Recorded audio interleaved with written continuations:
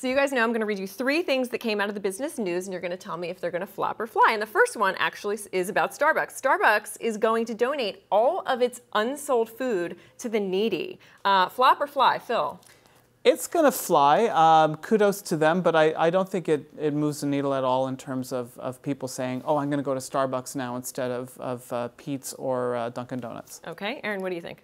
Fly. Fly. Okay. You know, nobody wants to eat stale cake pops, so Right. I'm going to rank this as a lolly flop. Oh my gosh. I think it's a fly. I think it's a great 5 million meals a year. I think it's great. Number 2, Rent the Runway has a new app that lets its customers rent everyday clothes. In other words, not just prom and formal dresses, but everyday clothes. Flop or fly? Bob, we'll start with you. I think it's a great idea. I'm going to rank this as a fly because everybody should look fly at work.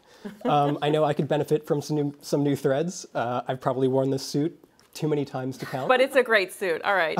Aaron, what do you say? Flop, because they launched this already 2 years ago. This is not new. At our Brainstorm Tech Conference, actually, they launched it, and it was maybe a different price point and a different plan, but I actually think that it has struggled, and they're trying to revive it, and this is an idea that I think is, people aren't willing to pay $1,600 a year for clothes that they don't get to keep. Okay. Phil, what do you say? I absolutely agree with Aaron. I think their business model works when you're talking about Carolyn Herrera gowns for $5,000 that you need one night, not when it's everyday clothes. Okay, I'm going to go, I think fly. I think this is, you know, people don't want to own too many things anymore, and I don't know, I you get do. to change it up. They do have competition with, you do, with Stitch Fix, though, I will say that. Okay, lastly, Chipotle launched a new game where customers can compete to win a free order of chips and guac. Flop or fly, Phil?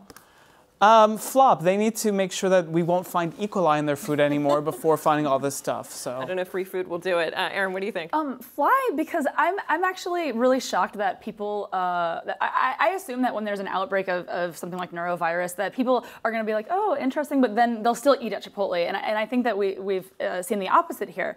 But I think that if you're giving away free food, people aren't going to turn it down. Yeah, that's true. I'm going to say flop, just because I think that they're trying to distract from the whole PR meltdown that they had over their supply chain and sourcing food, and they had that outbreak. So I'm going to go with flop on this one.